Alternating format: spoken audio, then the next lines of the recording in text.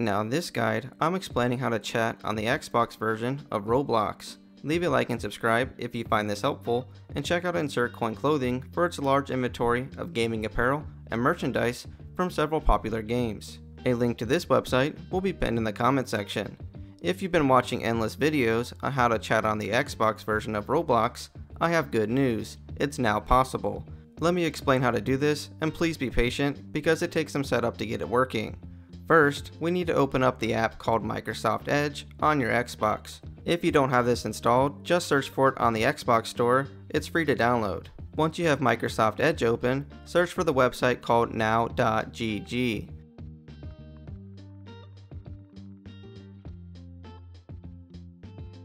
Click the now.gg website link and search for Roblox.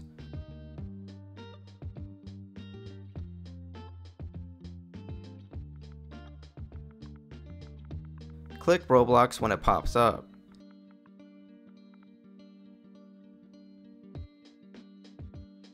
Click Play in Browser. After an ad plays, Roblox will load.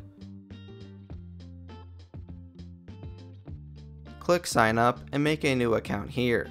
If it crashes or freezes, just reload the page and start again. Once you have your new account made and you are on the Roblox home screen, click Add Friends and type in your main account's name.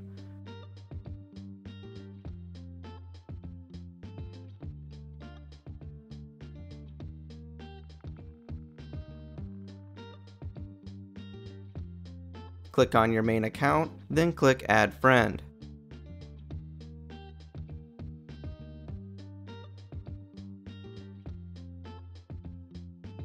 Now open your Xbox menu and start up Roblox on your Xbox. Go to Add Friends and press X to accept the friend request that you sent from your new account. Now go to whatever game you want to chat in on Roblox.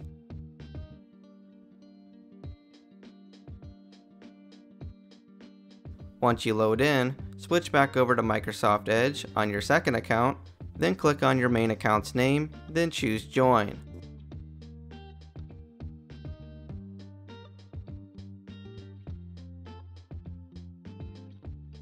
Now, you will be in the same game as your main account, but you can chat by moving your cursor to the top left of your screen.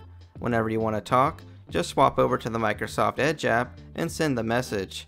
You can see here that I'm in the game with my main account, just in case you thought this was fake. And that'll do it for this guide. Comment below if you have any questions, and I will try to help.